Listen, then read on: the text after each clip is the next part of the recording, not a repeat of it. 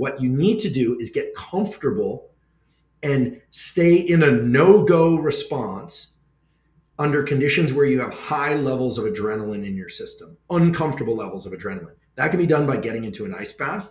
That can be done through what we call cyclic hyperventilation. And we're running a study on this now. Actually, the data are in.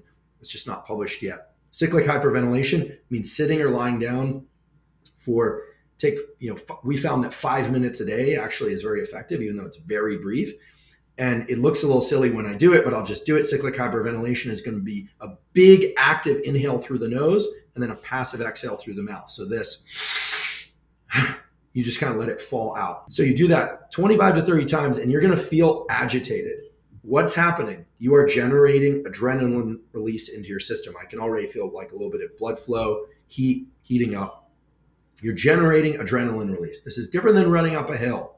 This is active stimulation of adrenaline into your brain and body. Then after 25 or 30 breaths, you exhale all your air through your mouth and you hold your breath and you try and be as calm as you can for about 15 to 60 seconds. This done, we had people do this daily, but if you do it on a regular basis, maybe even just 3 times a week, what you'll notice is really incredible. You actually, when things happen in your world, people will say something or you won't feel that sharp spike of adrenaline. You've raised your stress threshold.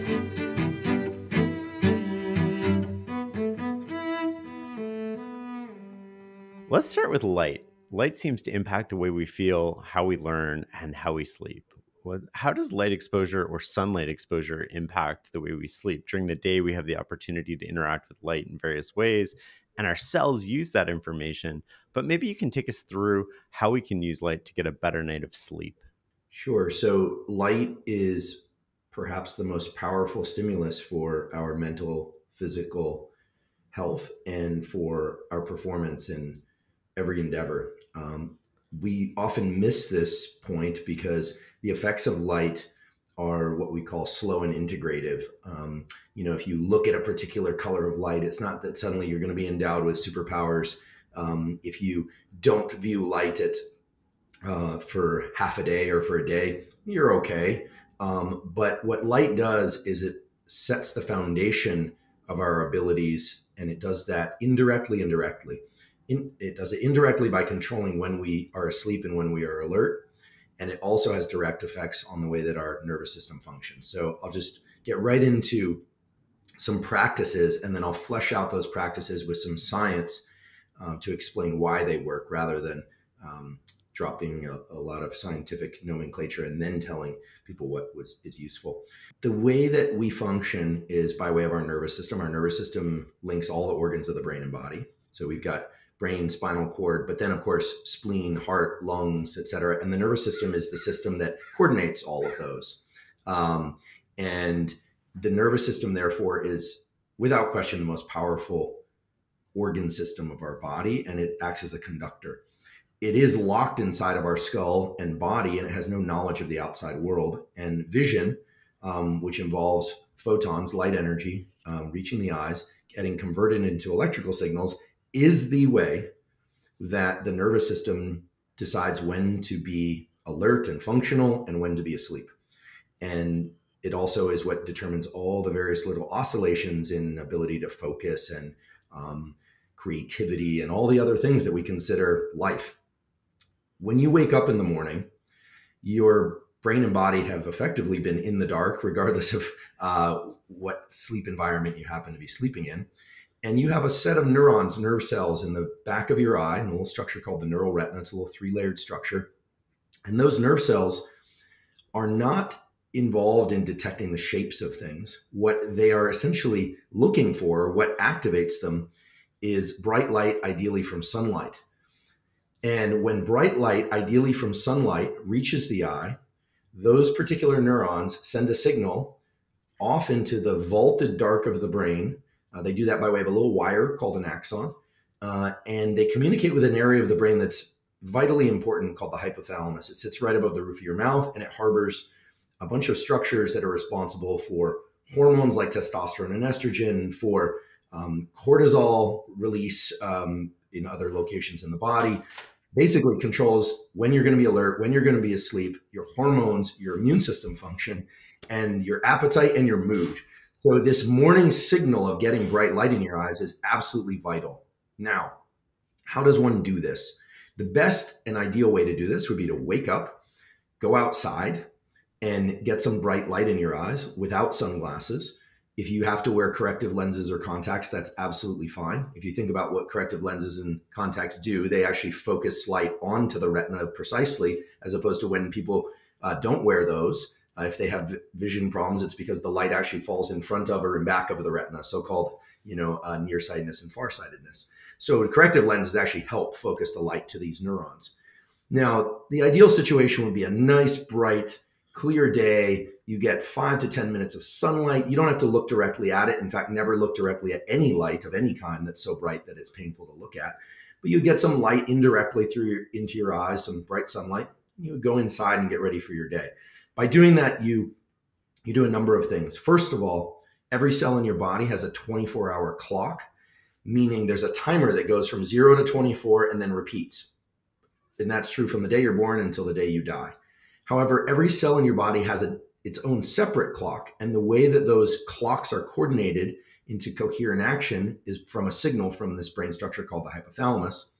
And the only way that signal can arrive properly is if you're getting light to trigger the hypothalamus to say, okay, it's the start of the day, everybody start. Otherwise, your body slowly over time becomes a little bit of a clock shop where every clock is on a different timer and it's alarming at different times. This is actually what happens when you travel and you get stomach issues or you're not feeling right from jet lag. Your body clocks are, the individual clocks of the cells in your body are falling out of sync. Okay, they're becoming what we call unentrained or asynchronous. So you get up in the morning, you go outside and you get some bright light in your eyes. However, many people, including me, wake up before the sun is out. In fact, I'm up early this morning and there's very little light in the sky. The sky is just a pale gray right now. In that case, it's very simple. Flip on as many bright artificial lights as possible, ideally overhead lights, because the neurons in the eye that perceive this light and send that signal to the brain reside in the lower half of the eye. And therefore, because of the optics of the eye, they actually view the upper visual field. So as you notice, I've got some bright lights on behind me, but sunlight is really the key. And so once the sun is out, it's very important to get outside and get anywhere from 5 to 20 minutes of bright light exposure. A lot of people can't afford the time of 20 minutes. If it's a dim, overcast day, the remarkable thing is there is more photon light energy coming through that cloud cover than there is from these bright lights of the sort that are behind me here. Now, some people live in an area of the world where it is very dark in winter, or their schedule is arranged such they just can't do this within 30 minutes of waking. In that case, there are daylight simulators that are commercially available. They're very expensive. What I recommend is actually something quite low cost and works just as well, which is you get a ring light, like the selfie ring lights that the YouTubers and the Instagrammers use, and just put that on a table or facing you as you work in the morning. And actually, you could leave that on all day. Basically, what you want to do is get as much bright light as you safely can in your eyes all day long, and then as little bright light in your eyes as you can between the hours of about 10 p.m. and 4 a.m. for reasons we can discuss. So bright light exposure through windows or windshields will not suffice. Those, unlike corrective lenses on your eyes, glasses and contacts, don't focus the light to your eyes. In fact, they're designed to filter the very light that triggers activation of these neurons. And so the key thing is to understand that people have probably heard that blue light is bad, wear blue blockers. Blue light is wonderful. Blue light is actually what sets this clock in the eye, the clock in the brain that signals to the rest of the body. It creates a state of alertness and well-being throughout the day. And it sets a timer of about 16 hours for when you're going to get sleepy later that night. And I'll explain the mechanisms in a moment. So throughout the day, you want to get as much bright light in your eyes as you can. If you need to use one of these ring lights, great. Some of them are very low cost. I realize everyone has different budgets, but the daylight simulators are kind of ridiculously expensive, considering that all you really need is a bunch of bright light in your eyes. However, sunlight is best. And so if you have breaks during the day, go outside. Even if you're going to be on your phone texting, if you can take calls outside, do it. If you can get out onto a balcony, do it. If the sun is on the opposite side of the building and you're on the balcony taking a call, you're still getting more photons, more light energy. And a fun little free resource that's out there, there's an app called Light Meter, and the photographers will know about this. Light Meter, you basically open up this app, you can press it in the direction, you point it, in the direction that you're looking, and you can press the little button and you'll see, it'll tell you how many lux, how much light energy is coming from that location. It's approximate, but it's pretty good. And you'll notice that on a dim overcast day, you're getting, 8,000 lux of light coming to you. And then you'll point at one of these very bright artificial lights in your home and you'll look at, and it'll say 800 lux. And you go, wow, how is that? Well, it's because there's a lot of light scatter in the outside, so you don't perceive it as a focused beam. So this behavior, this activity should be done every day. If you miss a day, it's okay. There's a slow integrative system, but you don't want to miss more than one day. Why? Well, one of the key features of every cell in our body is that it's coordinated to a general hormonal signal. Hormones are chemicals that are released in one location in the body that go and act at other locations in the body. And a key hormone for health is cortisol. We always hear about cortisol as a stress hormone, but cortisol, every 24 hours, there is going to be a peak in cortisol release. That's non-negotiable. It's a healthy peak. It's the one that wakes you up in the morning, increases your body temperature, which is part of waking up, gives you focus and alertness. It activates your immune system in a positive way, provided you don't have too much cortisol throughout the day. And that peak is going to happen no matter what. If you get light in your eyes early in the day, that peak will arrive early in the day. This is vitally important because one of the key findings in the field of psychiatry, biological psychiatry, is that when that peak doesn't arrive early in the day, it starts drifting later and later and later in the day. And people start getting mood issues. They start feeling irritable. And actually, it's a hallmark physiological signature of depression to have a late shifted cortisol peak. In addition to that, many people who have depression or even mild depression wake up at 2 or 3 in the morning and can't fall back asleep. In fact, that's one of the first things that a psychiatrist will ask about if you go into their office. And it doesn't mean that if you're waking up at 2 or 3 in the morning that you're necessarily clinically depressed, but it's one of the hallmark features. And many people report that just simply getting bright light exposure in their eyes early in the day, ideally from sunlight, corrects a number of these issues.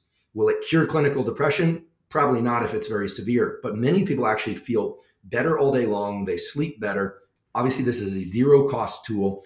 And when I say we were designed to do this, I don't get into discussions about design and spirituality. As I always say, one thing is absolutely certain, which was that I was not consulted at the design phase, and neither was anyone else that I know. So I can't answer questions about that. But these cells and circuits are there for a purpose.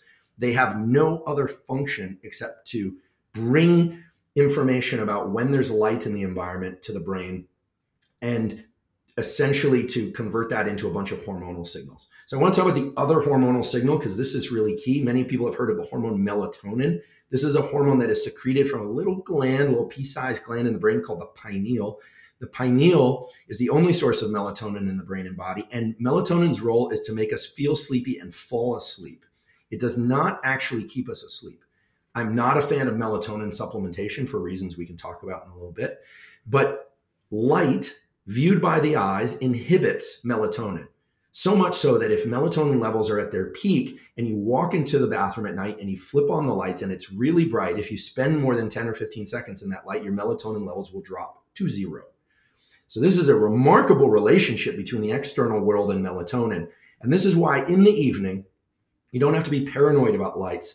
But what I recommend is that starting around 8, 9 p.m. or 10 p.m., start dimming the lights in your environment. Just dim the lights as low as you can safely have them. People have different lifestyles and different needs. If you're on screens, dim the screens. If you want to buy blue blockers, fine. I don't have any relationship to any blue blocker company. The truth is, you need to be worried about the brightness of light more so than the color of light. I know people that have converted their entire home to red light at night, which is definitely the wavelength of light that has the least stimulating effect on this system. And that's kind of an interesting thing. I think we're going to start seeing more kind of smart homes and smart lighting systems.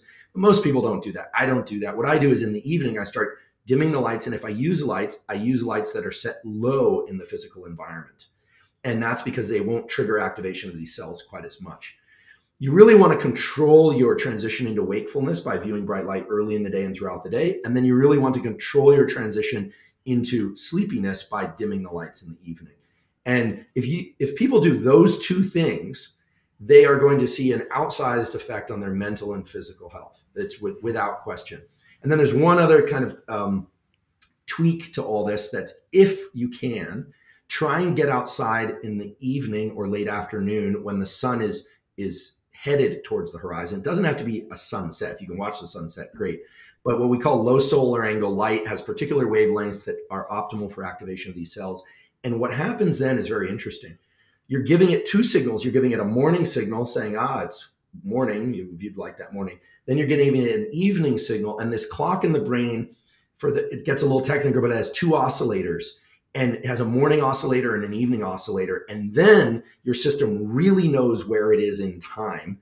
And then if you avoid bright lights in the evening, most days, we've all, fall off every once in a while. You go to a show or you go out and it's bright in the restaurant, fine, no big deal. But if you do this most days, your system starts to hum along with the natural rhythms of the rise and falling of the sun. And it's no coincidence that we have a 24-hour clock in every one of our cells, because the Earth, of course, spins on its axis once every 24 hours. And in addition to this, if you start doing it regularly, something really beautiful happens, which is that melatonin signal. Remember, light inhibits melatonin. The longer the day, the shorter the melatonin signal. So in summer months, your body releases very little melatonin. In winter months, because days are shorter and there's less light overall, you release much more melatonin. So you actually have a calendar system in your body that relates to the orbit of the Earth around the sun once every 365 days. And what happens is when you start getting regular about morning light viewing, and in some sense, evening light viewing every once in a while, or ideally every day, what happens is your system starts to fall into a very regular pattern where you feel sleepy when you expect to and want to be sleepy. You feel wide awake. And people actually report the subjective experience of going outside in the morning, and as the sun comes out or as they get this bright light exposure from an artificial light, they can actually feel their system charging. That's not a placebo effect. That's a real effect of the release of cortisol and adrenaline into your body. The release of dopamine is controlled by light, a powerful neuromodulator that makes you feel good. So I could go on, but it's very simple. Get as much bright light in your eyes, ideally from sunlight, throughout the day when you want to be alert. Really limit the brightness of light and the amount of light as you head into the nighttime. If people have shift work or they're raising newborns and things of that sort, it's a whole other discussion. But what I recommend is I have an episode on jet lag and shift work that gets really technical, but does offer some tools. And it just would take us off course here. But I do realize, and I want to acknowledge the shift workers and parents that are raising kids that can't adhere to this. But I think most people can. What's your evening routine, including supplements? Walk me through 5 p.m. until you're lights out, falling asleep in bed. Yeah, so I generally go to sleep somewhere between 10 and 11 p.m. Although lately I've been going to sleep much earlier because I've been finishing my last meal sometime right around 6:37, and that's not because I'm on some extravagant nutritional routine. I've just started getting up earlier. For social reasons. My partner, she goes to bed really early. And so just for coordinating schedules, it just makes sense. But I think most people go to bed somewhere between 10 and 11 p.m. or 9 and 11 p.m. So right around 5 p.m., I'm not an evening exerciser. I like exercising in the morning or the day, especially because the way I like to exercise pretty intensely for about 45 minutes or 50 minutes. And that requires caffeine for me. And I don't want to drink caffeine too late in the day. So I stop drinking caffeine around 2 or 3 p.m. and oftentimes earlier. That's just what works for me. But a couple of things happen in the evening. First of all, my evening meals are more laden with carbohydrates than they are proteins, typically, not every day. There's times I'll have a steak for dinner or something like that, chicken soup or whatever it is. But it's very clear that fasting and low carbohydrate meals, I'm not saying diets overall, but meals, that those lend themselves to more alertness and focus. And a lot of people say, well, how can that be? The brain uses glycogen, you need carbohydrate. Well, when you eat a meal that is slightly devoid of starches, it creates a sense of alertness because there's actually a mild adrenaline response. So what I do is I basically I'm rewinding a little bit into the earlier part of the day, but I fast until about 11 o'clock. I usually get my exercise at some point before 11 o'clock or noon. I'm not super strict about that. Then my meal is generally some meat, a salad, something low carbohydrate. If I train really hard, I might have some rice or oatmeal or something like that, and some fruit. And then in the afternoon, I have a snack, which is also pretty low carbohydrate because I want to have that alertness, and I'm drinking caffeine. So I'm kind of humming around, doing my work and trying to get into that high focus state. For dinner, I generally will eat pasta or something that includes more starches, because starches are known to actually reduce cortisol levels in the body. This is why we eat comfort foods. Most comfort foods involve eating foods that are pretty carbohydrate laden, because there's a pathway involving carbohydrates and the amino acid tryptophan that converts to serotonin, and it essentially blocks the cortisol response. A lot of people that are on very low carbohydrate diets, I have no problem with that if people do ketogenic diets or low carb diets, but those people often have a hard time sleeping. They have to rely on a lot of sleep supplements or medication. We'll talk about supplements in a minute because there are some excellent ones. So in the evening, I tend to eat pastas and rice and soups, and I still eat some protein, but from clean animal sources, because that's what works for me. But I generally am shifting my whole system towards more quiescence. I might do a little bit of work in the evening. We are not big screen people in the evening. I do read books. Generally, we end up hanging out, just talking and listening to music and things like that. I might do some writing on the computer, but I'm not a big screen time guy. And I should say I love movies. It just so happens that I ended up with somebody who doesn't have much interest in movies, but is a really terrific musician. So sometimes she'll play music and I'll read or work, and that's kind of my evening most days. Sometimes dinner with friends, or if it will happen, of course. So right around 8 or 9 p.m., I start bringing the lights down. In fact, I have a real sensitivity to the overhead lights because I'm so used to this pattern. So I start dimming the lights in the evening overhead. And then for the transition to sleep, I do keep my phone out of the bedroom as much as possible. Sometimes I'll use it as an alarm, but I'll put it on airplane mode. If I'm feeling a little too alert, I remember two things. One, the biggest peak in alertness actually occurs about 90 minutes before your natural to sleep time. A lot of people don't know this. This is beautiful work from Chuck Zeisler's lab. He's an MD out of Harvard Medical School. And what he discovered in tracking people's wakefulness and activity patterns is that they're buzzing around all day doing things ideally, but then right before their natural pulse and melatonin takes off, they have this peak in activity. And this, I think, probably harkens back to some need to tamp down all the safety leaks that might be in one's environment, and get everything prepped, because when you're asleep, you're actually pretty vulnerable to predators and attack and things of that sort. That's the rationale. Nobody really knows. But you can essentially figure out your best to bedtime by when you have this big peak in activity, and then it kind of subsides. So sometimes if I'm feeling a little too alert and wide awake, what I'll do is I'll just remember that that's going to pass naturally. And I'm not neurotic about it, but I have to say I generally don't do too much screen time viewing or arguing or parsing of hard ideas before sleep. I try and kind of shut that down.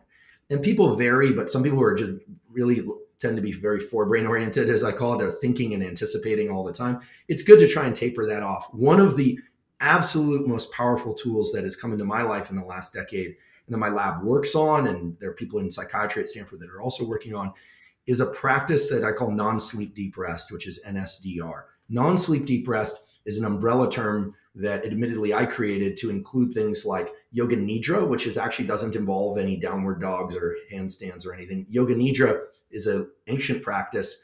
There's some scripts online. Many of them are very good. You go on YouTube, you can find one of these scripts. They're totally cost-free. Put in headphones or put your phone next to you. You lie down, and it's a 10 to 30-minute script that walks you through a progressive relaxation of your nervous system. There's some breathing. Some of them have intentions and that kind of thing. For that reason, some friends of mine at a company called made a free resource. You can just look up NSDR, Nancy Sam dog robot, NSDR, and made for. And there's one there that removes the kind of intentions and other elements. What this practice does is it teaches you to deliberately turn off your thinking and to relax your body. And it makes it easier for people to access falling asleep and to more easily de-stress. Now, the question is when to do NSDR. You can do NSDR first thing in the morning if you ever wake up and you did not get enough sleep. I often wake up and feel, I didn't get enough sleep. I'll do a 30-minute NSDR and I come out of that feeling terrific, as if I got a full night's sleep. And I do this almost every day at some point. I might do it in the afternoon, or if you wake up in the middle of the night and you're having trouble falling back asleep, I highly recommend doing this, because even if it doesn't put you back to sleep, it's better than being awake and ruminating. And you're teaching yourself to fall back asleep. The other resource that's really wonderful is something called Reveri, R-E-V-E-R-I.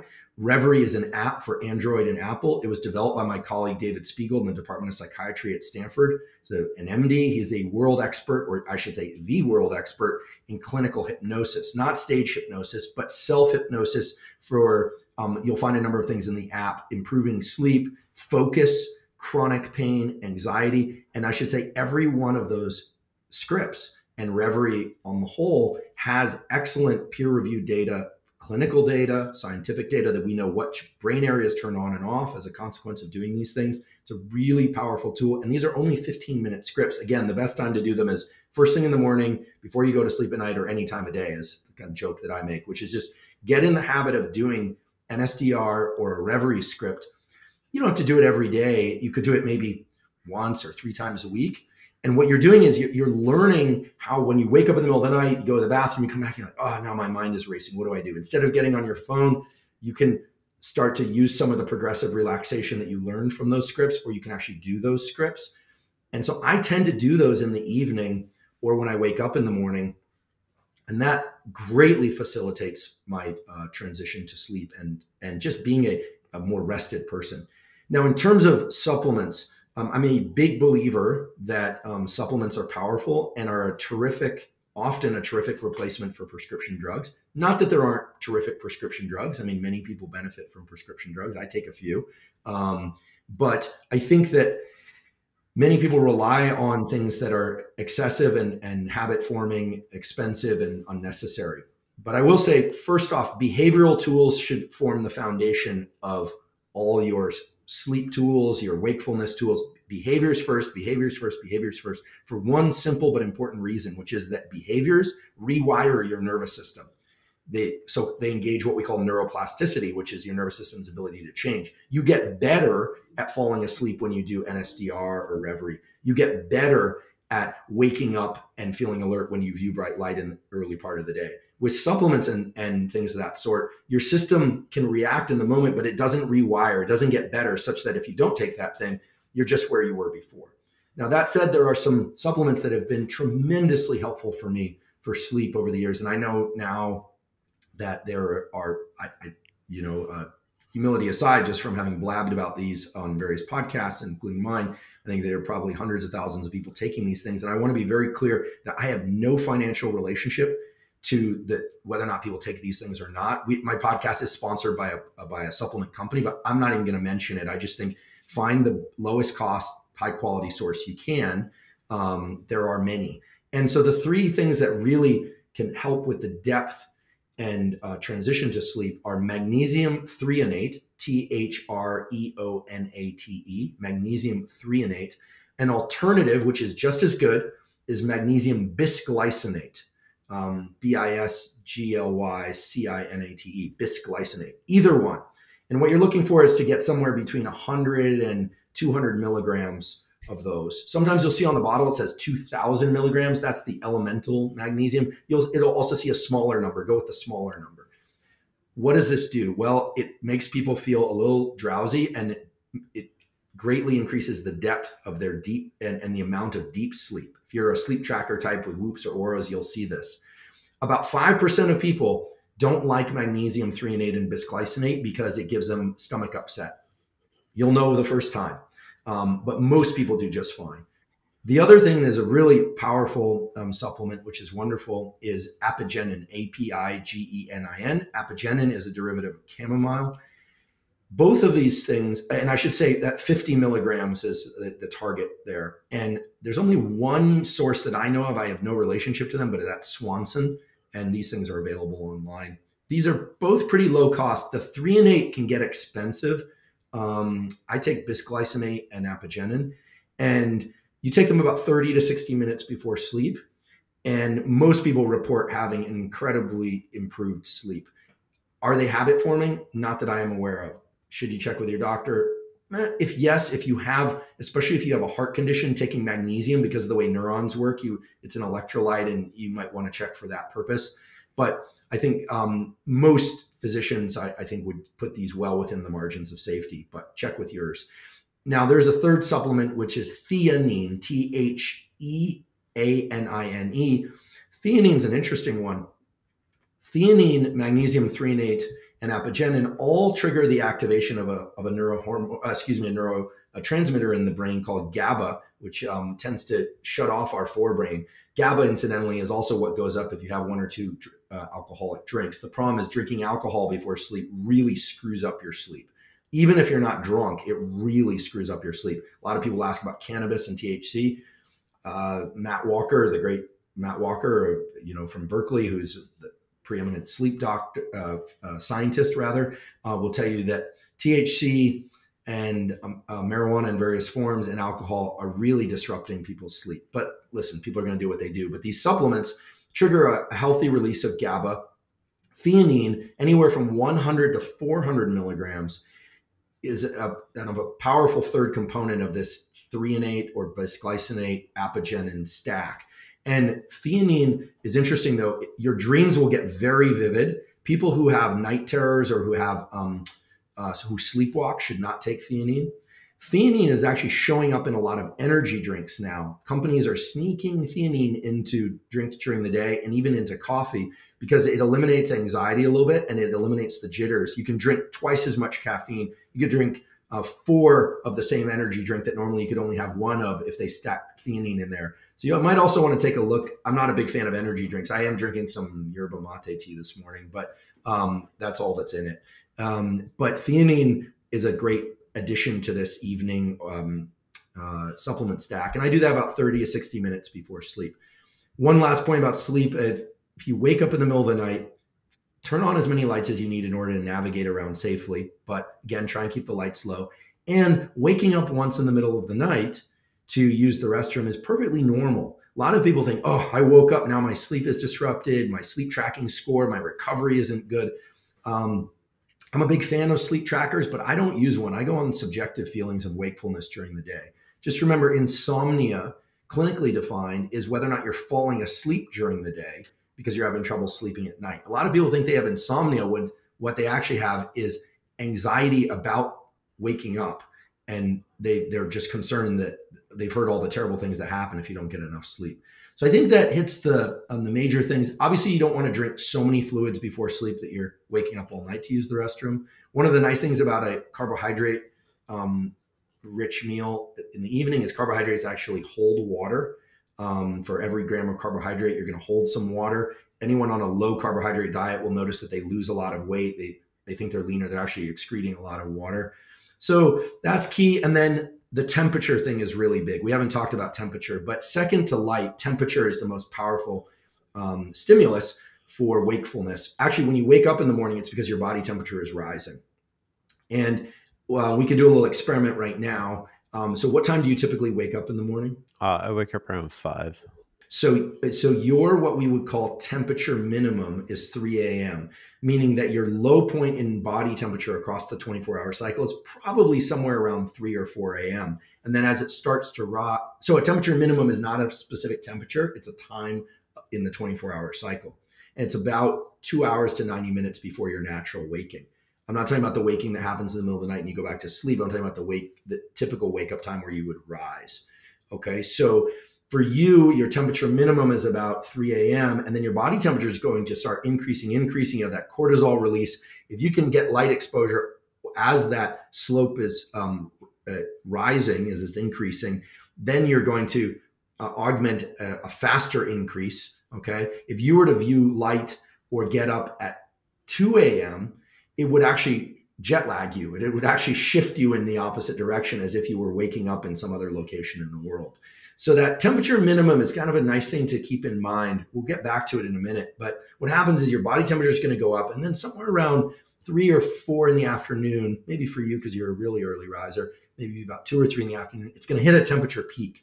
The temperature peak is interesting. The temperature peak, you would think, oh, that's my time of greatest wakefulness. It's actually when you're going to feel a little bit of a drop in energy in the afternoon. And then it starts dropping. You actually feel pretty good in the evening. And then temperature should continue dropping, because in order to fall asleep and stay asleep, you need your body temperature to be about 1 to 3 degrees lower than it was in the afternoon. So one thing you can do is you can keep the temperature in your home a little bit lower at night and just stay under blankets. I did a whole episode on this, but I don't want to get too far into it, but we actually dump heat mainly through the palms of our hands, the upper half of our face, and the bottoms of our feet. There's a special portals between the blood and the skin there. A beautiful thing was discovered by my colleague Craig Heller at Stanford. These are called glabrous skin. There's special for the aficionados. You have arteries, capillaries, and veins. And in these particular locations, it basically only goes from arteries to veins. You skip all the little estuaries that are the capillaries between them, and you're able to basically dump heat more easily.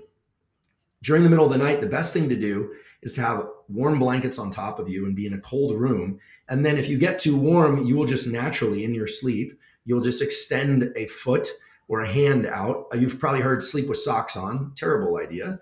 I don't know why that caught on. That makes no sense whatsoever. You want to be able to dump heat in the middle of the night, because if you get too hot, you'll wake up. Now, some people say, wait, I was in a classroom and when I was in college, and it was always when it was warm in the afternoon, then it would get hot that I would fall asleep. Yeah, that's true too. It has more to your digestive patterns than anything else. But sort of, I think it's called a postprandial dip, which is just nerdy speak for after lunch you get sleepy. But if you can extend a hand out, that's great, because if the room is too hot, what are you going to do? You're not going to put your hand into a bucket of ice next to your bed. I mean, most people don't have that device. Some people use these chili pads or 8 Sleep or these kinds of things. I actually don't have one personally. I tend to run kind of warm. So I try and get the temperature. That's an interesting question. Like, I use an 8 Sleep, and it can adjust the temperature throughout the night. So how should I adjust that to optimize the quality of my sleep? Should I start from cold and like gradually go warm, or should I just do cold all night? Yeah, great question. I was sent one. I still need to set it up, but I don't have any relationship to them yet. I think that perhaps they were curious about forming one, but so I need to try it. So you want it to be cool. So I would say moderate temperature at the beginning of the night for the first 2 or 3 hours of sleep. Then you want to keep it cold until about that 3 or 4 a.m. point. And then starting right around 4:45, your body is naturally heating, but if you were to allow it to heat up, then I think you would wake up more quickly. I didn't realize you had that kind of you want to start with like an average temperature and then go colder and then go warmer. That's right. You want to mimic what would happen if you were sleeping outdoors, essentially. Right. Right. And there's a beautiful study that was 2 studies actually that were published out of the University of Colorado, where they took students camping for 2 days, and they made them eliminate all their electronic devices. So they had to rise with the sun and go to sleep or get into their tents at night, more or less when the sun went down. And I should mention that campfires, fireplaces, candlelight, and moonlight will not wake you up at night. They make even the brightest full moon, you might think, wow, this is going to keep me awake all night. The lux, you can use light meter and check, it's very little light energy. But they did this with these students, and they found that just 2 days of getting onto that pattern with the rise and fall of the sun, and they were sleeping outdoors, so they had the temperature, whatever temperature, what happened to be that time of year in Colorado, they found is that reset the cortisol and melatonin rhythms for a week, which is incredible. They went back to their normal chaotic pattern of bright lights and college life, and the rhythm, because it's a slow oscillator system, stuck for a week. Now, that doesn't mean just do these things 2 days out of the week, but it's really incredible. I've looked at those data a lot, and it's just remarkable how the system will map to this. So I think if you want to have moderate temperature early in the night, then drop it low to bring you to your temperature minimum, and then heat up when you want to wake up, you're good to go. I should mention that some people like to heat up in the morning to get more energy. and they'll do that with a cold shower or ice bath. And you might say, wait, that's crazy. You're getting in the cold water. Well, this is kind of an interesting and counterintuitive one. Your brain has an area called the preoptic area of the hypothalamus that's more or less like a thermostat. So if, let's say you're overheating, you went running, you're overheating, and you put some cold, icy towels over you and on your head, and you're squeezing cold water on you. Guess what? That's just like putting cold water or an ice pack on the thermostat. What happens? Your body heats up. So when you get into cold water, as long as you don't stay in there to the point where you start becoming hypothermic, you actually are increasing your metabolism and body heat. So a lot of people take a cold shower or get into an ice bath early in the day because you get that shot of adrenaline and cortisol. You also get the release of a neuromodulator dopamine, which this is incredible, but there's a paper published in European Journal of Physiology. It showed that there's a 2.5x huge increase in dopamine release, very long lasting. 2.5x is the amount of dopamine that's triggered by the use of cocaine. But the difference is cocaine has a very sharp peak on it and then it falls, which is why people become habitual users. Obviously not a good thing to use cocaine at all, frankly. But this long sustained increase in dopamine from cold water exposure of anywhere from 1 to 3 minutes is really powerful, and it increases body temperature. So some people do that early in the morning to wake up as well. And people will probably say, well, how cold? I always say it really varies. So what you want to do is when you want to get into cold, ideally you would submerge yourself up to the neck, but you can also use cold showers. The cold should be uncomfortable to the point where you want to get out very badly, but safe.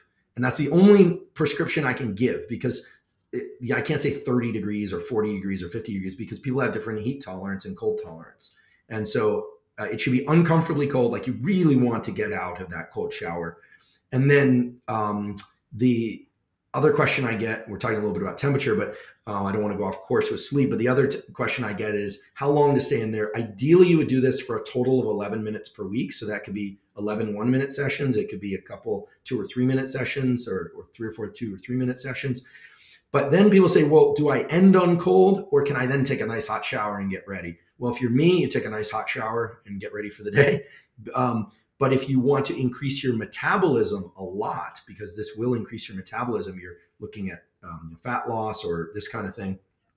Well, then you want to end with cold, because then you need to use your body's natural mechanisms to heat up, right? So there's a real rationale to all this. I confess I don't do the cold shower thing every day. We do have a nice plunge right outside. I'm terrible about getting into that thing. I much prefer the sauna or a hot shower or bath. And that, if you think about it, works in the same way. When would be the best time of day to do that? Well, you could do it anytime, but the best time for things like growth hormone release, for cardiovascular health, and for a number of other effects would be to do it in conjunction with the cold, and we can talk about that, or in the evening. Why in the evening? Because you want your body temperature to cool off in the evening, right? Well, if you get into a warm environment, provided you don't stay in there for too long, you're not in there for an hour or two and becoming hyperthermic. If you get into a sauna for 10 or 15 or 20 minutes, your brain sends a cool off signal, because it's effectively like putting a heating pad on the thermostat.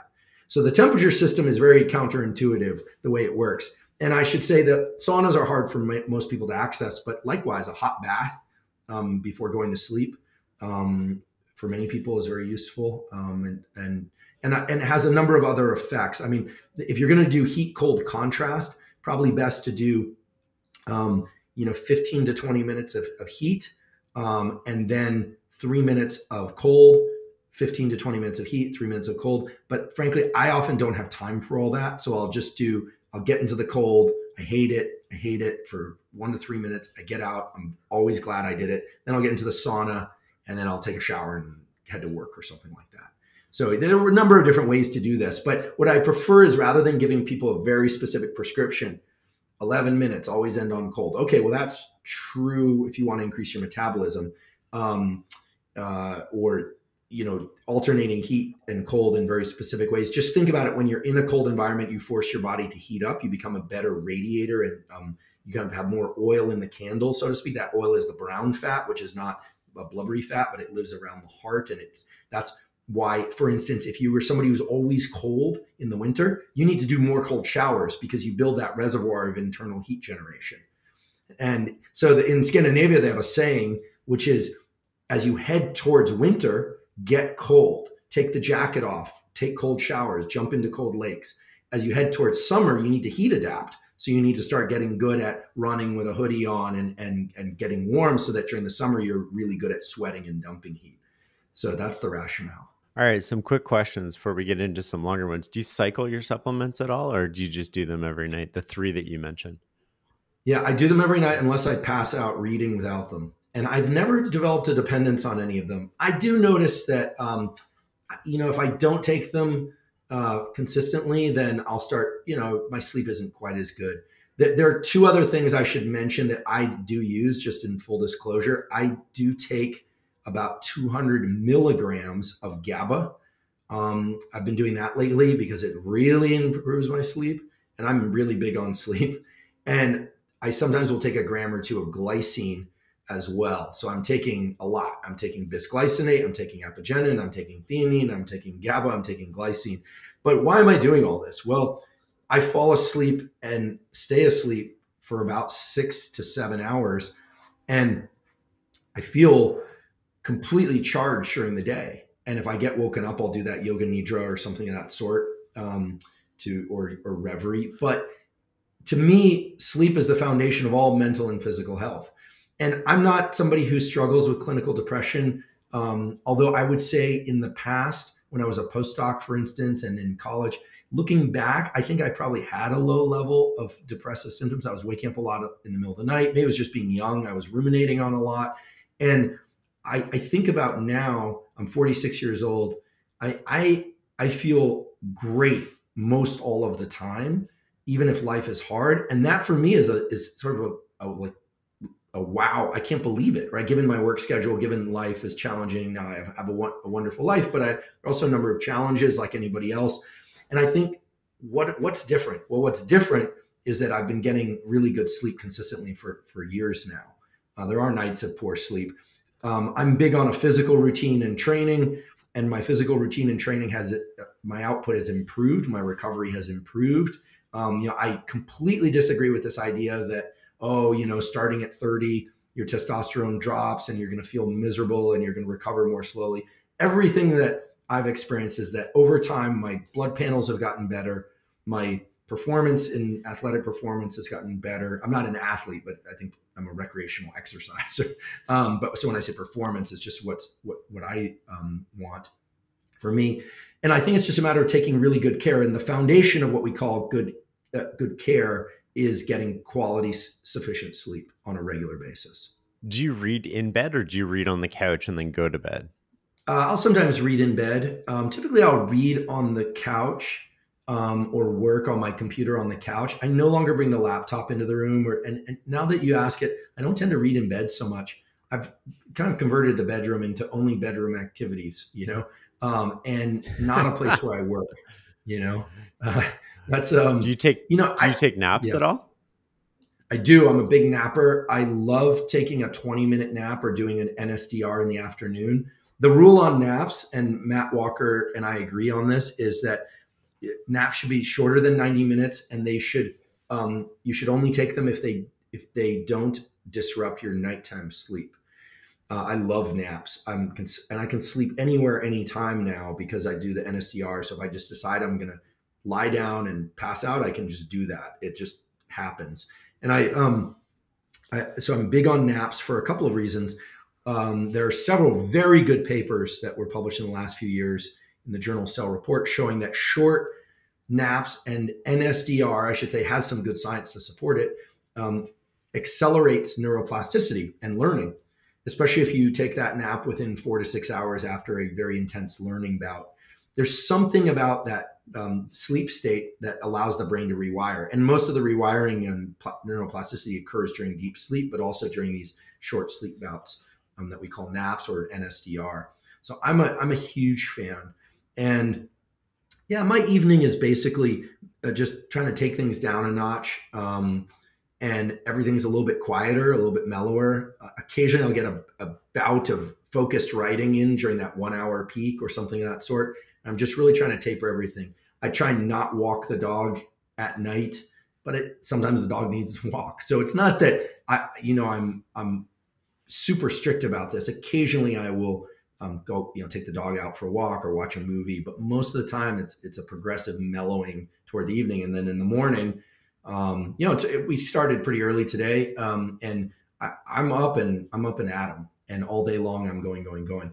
One thing that's really, I should mention, if people are having an afternoon crash, one thing they can do to support themselves is to delay their morning caffeine for 90 to 120 minutes after waking.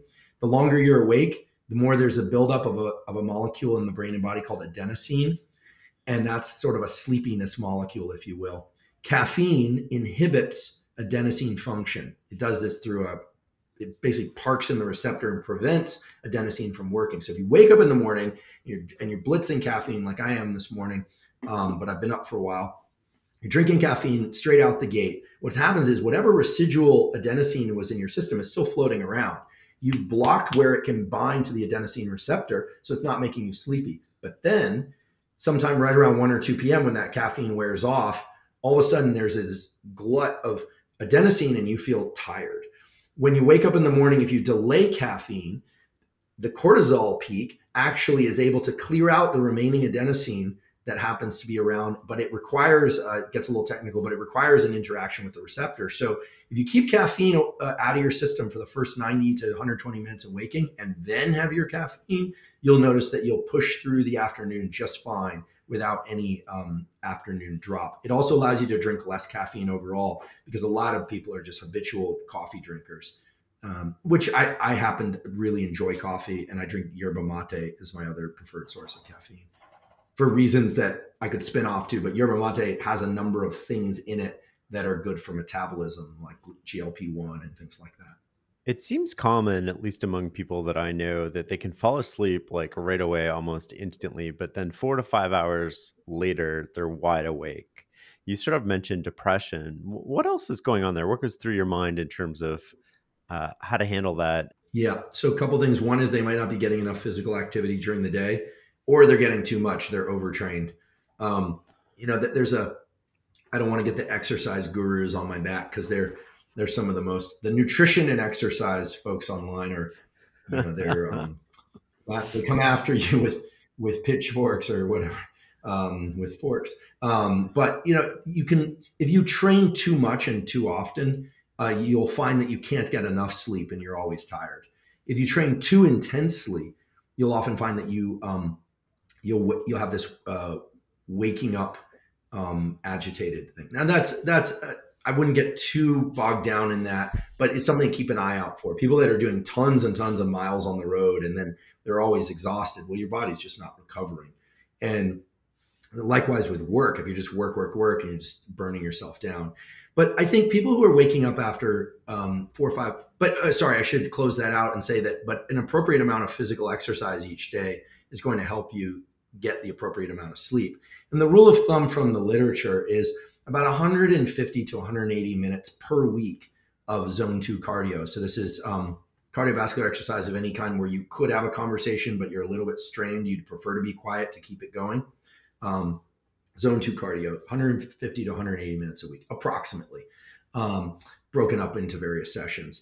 And then it's very clear that the body and brain and the skeletal system and the muscular system benefit from a minimum of 6 sets per body part per week just to maintain muscle. I'm not talking about people building muscle. I'm talking about people like my mom, who's in her late 70s, should be doing 6 sets a week of quadricep work.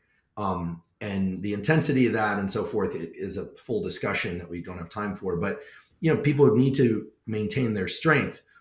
So 6 sets would be the minimum. And of course, if people are doing sets to failure and drop sets and assisted reps and all that, that's a different business, right? Because then I'm talking about the typical person.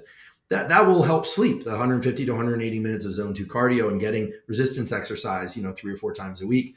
You're going to be a much more fuel efficient, better sleeping, more focused system. without question. There's tons of science to support why that's the case.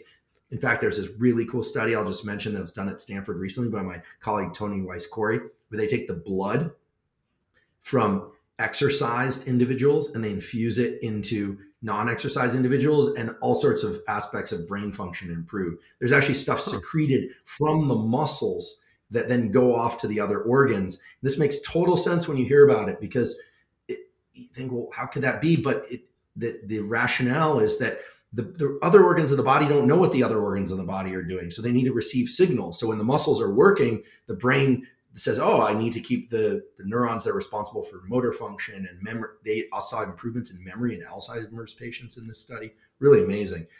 So there's that. There's the exercise and effort component. I don't think we were designed to just think and scroll and text. I think we were designed to move, and that's vitally important, provided we don't do it to excess.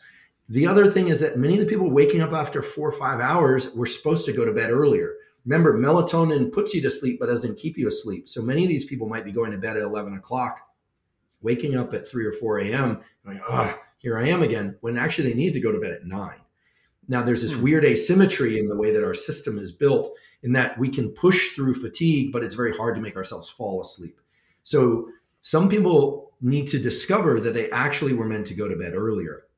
I know people think about night owls and morning larks and this kind of thing. That's a big idea in industry. And to some extent, it's true. There are genetic polymorphisms that relate to these things. But for the most part, most people were, evolved under conditions where they went to sleep shortly after the sun went down. So with age, I'm going to bed earlier and earlier. I realize there's some lifestyle factors too, but I do think that there is something powerful about going to bed a little earlier.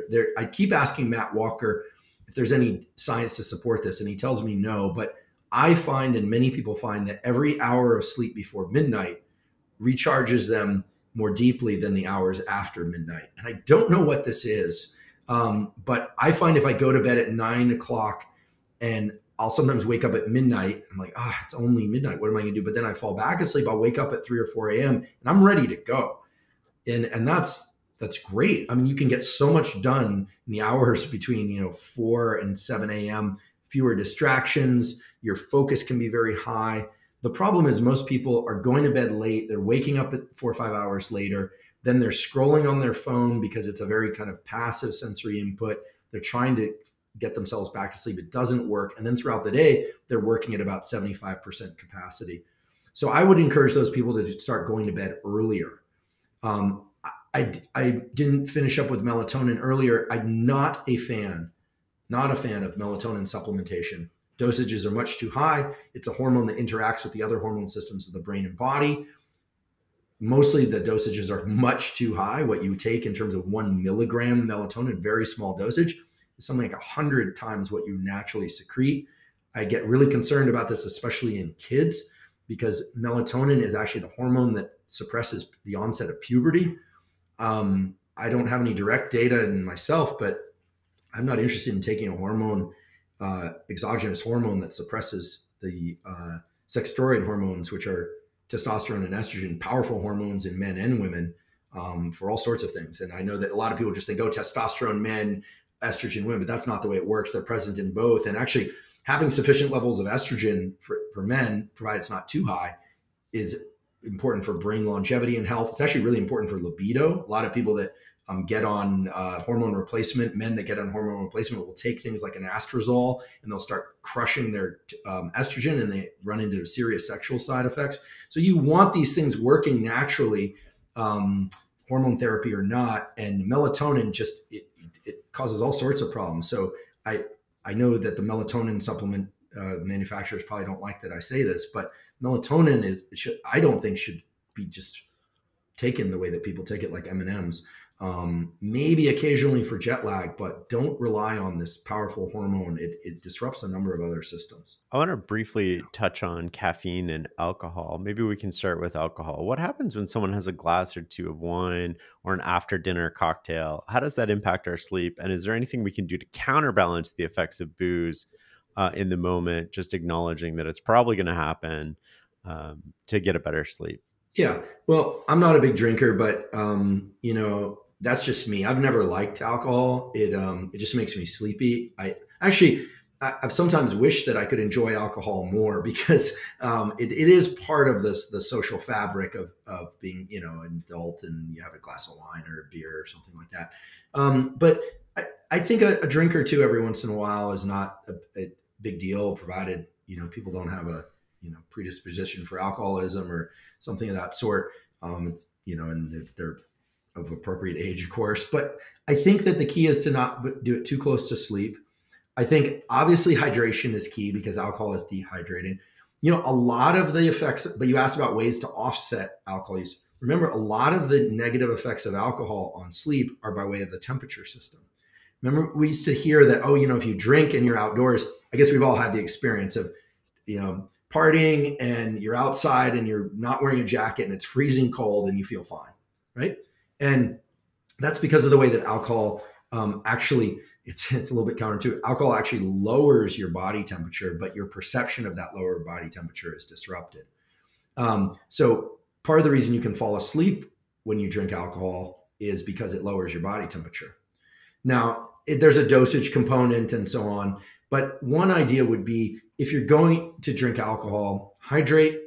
The supplements I refer to, at least to my knowledge, don't interact with alcohol. Obviously, the deadly combination is alcohol and any kind of barbiturates or sedatives. So there's actually a strong incentive for staying away from sleep medication if you're drinking, right? I mean, a lot of deaths have occurred just because people combine sedatives, prescription sedatives with alcohol. But the supplements I'm referring to, as far as I know, don't do that. There's a loss of sodium in your system when you drink alcohol because you secrete a lot of fluid. Neurons run essentially, the way they're able to function is from three main electrolytes. It's sodium, potassium, and magnesium. The actual firing of your nerve cells is because sodium enters the cells, potassium goes out. So a lot of people will feel better if they'll drink water with some electrolytes. Low sugar electrolyte solutions are now very easy to find out there.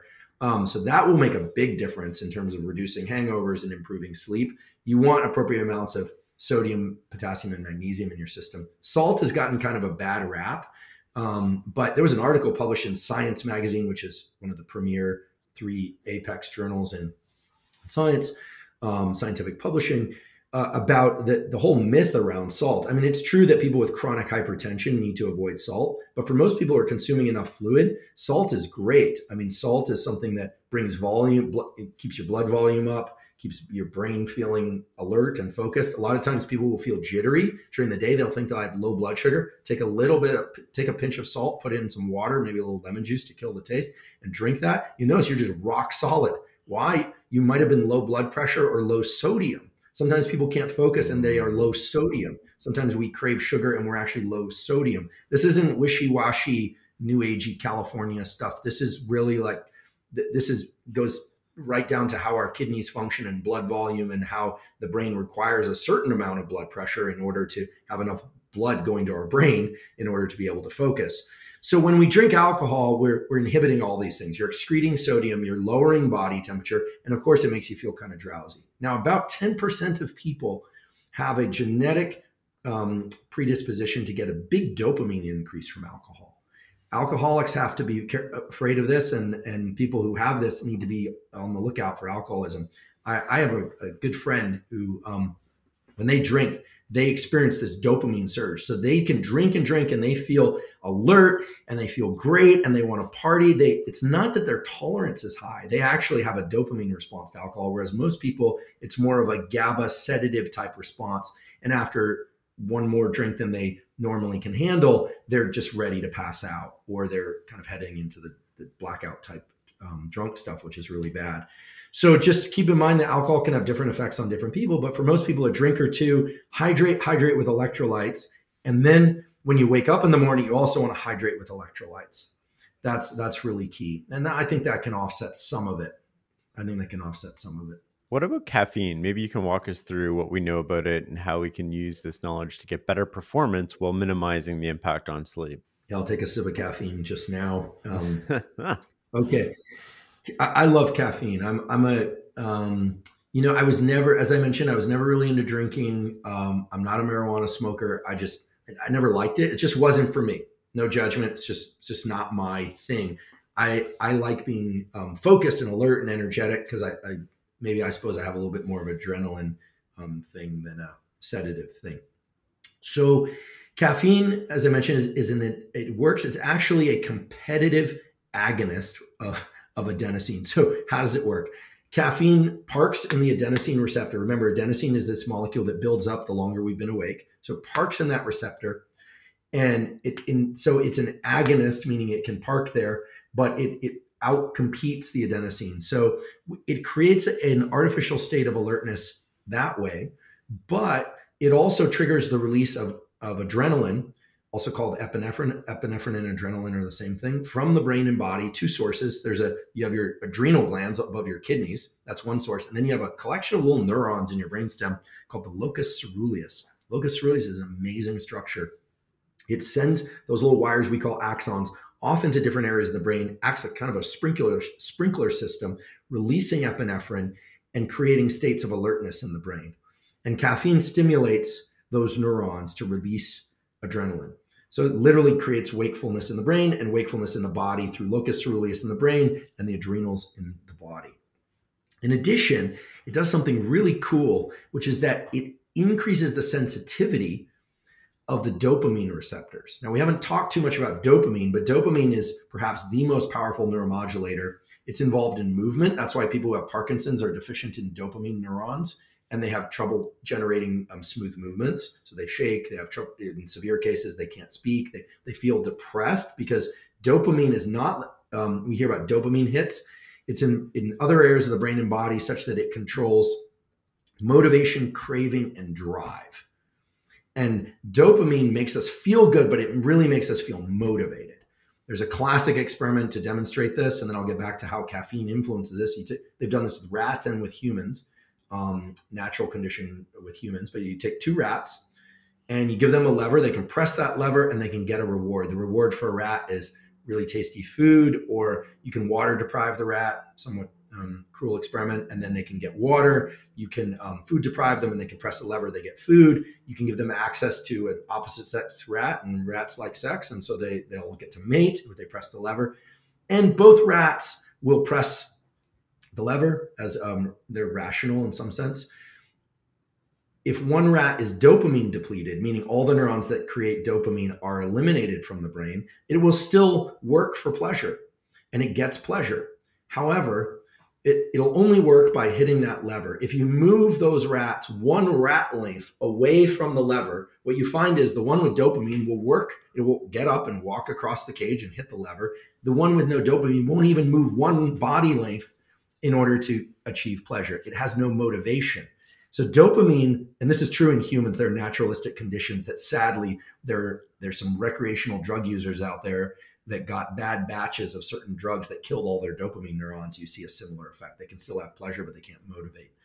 People who are deficient in dopamine have trouble with focus. They have trouble with motivation, and they are no disrespect, but they are the people that can sit around thinking about the things they need to do forever. They are chronic procrastinators, and they have very, very high what we call activation energy, and they're just not very motivated. Dopamine can be enhanced by taking various things and doing certain things we could talk about, but caffeine increases the sensitivity of dopamine receptors, increasing not just the tendency to move by release of adrenaline, but makes us more motivated to go out and pursue goals. In fact, the major effect of dopamine is to place us into a mode of what we call exteroception, of focusing on things that are outside our immediate experience or the confines of our skin. Create the company, get the grades, find the mate, forage for food. This is an ancient generic mechanism that was designed to carry over to most every pursuit activity of any kind. So caffeine increases dopamine receptor function by increasing, dopamine function by increasing dopamine receptors. I am a fan of taking caffeine or drinking caffeine early in the day. As I mentioned, I think yerba mate is one source that's great. Some people like coffee, some people like espresso. Just make sure you hydrate and make sure you're getting enough salt as you hydrate. You don't need to buy any fancy electrolyte solution. You can just take a little pinch of salt and put it in water. for every coffee that you drink or espresso that you drink, you'll find you feel much better. In fact, in some South American countries and in Europe, they'll give you some water with your coffee. They sort of understand this relationship of the dehydration. And caffeine causes the excretion of sodium from the kidney, by way of the kidney, excuse me. So I would stop drinking caffeine around 2 or 3 in the afternoon. Many people find that they can drink caffeine until 8 or 9 p.m. and then still fall asleep, but the quality of your sleep will be greatly disrupted. So try and taper that off toward the afternoon. The other thing that you can do is that if you use caffeine regularly, I recommend, again, drinking caffeine, avoiding caffeine in the first 90 to 120 minutes after waking. But there's some other fun things that you can do with caffeine. One of the things is to become a bit of an intermittent caffeine user. It's a little hard to do, but if you're somebody who really relies on caffeine, you can try deleting caffeine for a morning and then doing it the next day. You'll immediately feel the rewarding properties of it, of like how great it tastes and how charged you get. So if you get to the point where you're drinking more and more caffeine and you're not getting the great sensations and motivation from it, you're probably too caffeine adapted. I make it a point to not take too many stimulants of any kind before training. Every third or fourth training session, I realize it might not be the best training session, but I try not to rely on stimulants too much because I want my natural systems to work. We've heard of adrenal burnout. No such thing. Your adrenals could take you 200 years of activity, take you through 200 years of activity. There is something called adrenal insufficiency syndrome, but adrenal burnout is the creation of online marketing. It's not a medical term. It doesn't exist. Your adrenals are remarkable. Adrenal insufficiency syndrome are people that don't make enough adrenaline, and that actually is a serious clinical condition. But you're not going to feel burnt out from drinking too much caffeine. What's happening is the caffeine isn't working anymore because you've saturated all your receptors. So avoid overuse, stagger the use. I actually think it's a good resilience exercise every once in a while to just skip caffeine for a day. Some people get headaches, and that's because caffeine affects blood flow. This is kind of interesting. If you have a headache, sometimes a little bit of coffee can help that headache. Depends if you're caffeine adapted or not. For people that are caffeine adapted, the way that caffeine works is going to be, it's actually going to help dilate the blood vessels if you're of the brain and body. So it's going to actually allow more blood flow. If you're not caffeine adapted and you don't drink caffeine very often, it's going to constrict those blood vessels and make them and essentially make it harder to relax. So, this gets a little technical, but there's some fun things you can do with caffeine, like mix it with theanine. If you feel like you're overstimulated, you could take 100 milligrams of theanine and you could adjust down your level of jitteriness. Some people really like that caffeine plus theanine combination because it's that alert but calm. Whereas when they just drink caffeine, they're just too buzzed and they can't focus. Let's chat about subordinating impulses, which I think is sort of a good segue here. It seems like the source of almost all of our problems come from a lack of impulse control. And what I find interesting about this is it's not that we're not capable of making rational choices, but more we're not even aware in the moment we're being irrational. We're reacting without reasoning. And in popular books, it seems like they make it easy and say, well, if you're driven by feelings, you're reactive. And if you're driven by values, you're proactive. But I'm curious to hear your take. Yeah, I'm fascinated by this. Most of the disorder and dysfunction in the world is caused by lack of impulse control. Right. I mean, there's so much has been made of motivation and drive and in the popular literature and far less, as you point out, about suppressing action. Right. I mean, just think about all the people that tweet something stupid and then lose their jobs or we hear these cases of like, wow, like the person was on a Zoom and they did something inappropriate, not by accident. Wow, they really have people have a hard time suppressing their behavior and they lose things that they've invested tremendous amounts of resources in. I will just to explore this a little further as we move towards an answer. I mean, some of this relates to biological drives that, primitive drives. You hear about people who have made fortunes or have wonderful families, and then they go and have a one-off affair with somebody and they lose a lot. right? They lose relationships, they lose reputation. You just think, wow. So do we conclude that the forces of the hypothalamus that drive us towards certain types of behavior are more powerful? Maybe, although maybe we should look at it from the other side and just say, well, maybe they were just actually far weaker in terms of impulse control across the board. And maybe that's what made them effective, because they were very action oriented. I have someone in my life, I won't mention who they are, who likes to say about themselves, they're all tactics, no strategy. And they're an extremely effective person. They can make more happen in 45 minutes than anyone else I know, but they have no long-term strategy. It's gotten them into some serious hot water. And no, I'm not referring to myself. I'm probably more on the strategic side. I tend to think out. I try and play chess, not checkers, in life, but maybe to a fault. But in any case, so there's an area of our neural circuitry called the basal ganglia. The basal ganglia are vitally important for controlling and integrating thought and action. And they have two main circuits that are both regulated by dopamine, but they use different receptors for dopamine to have different effects, in fact, opposite effects. Some of the circuitry in this basal ganglia pathways are involved in what we call go functions, like pick up this thing or lean into the work. It's go, it's action oriented, and that includes thought. And then the other one is no go. And it actually involves certain neurotransmitters, including dopamine, to suppress behavior. So what we learn as kids is actually a lot of no-go type behavior. It's sit still, don't interrupt. Okay, it's not just clear your plate from the table. It's not just be kind, say thank you. Those are go type behaviors. It's sit there. It's the 2 marshmallow task. And beautiful work has a 2 marshmallow task, of course, being the study done at Stanford many years ago and repeated many times. Seems like I'm citing only Stanford studies. I realize there are other universities, but a lot of great work was done there, where they give the kids an option to have 1 marshmallow now or 2 marshmallows if they wait. Those videos are very cute, and it's fun to watch that the kids will sit there. They use all sorts of distraction strategies. One of the kids starts getting close to the marshmallows. Some turn away, others sniff them. And they've tracked these kids over time. And indeed, there are some data to support the fact that kids that were able to defer gratification do better in life. The studies are not as robust as we once thought, but adults have a lot of problem with delayed gratification. They're just not very good at it.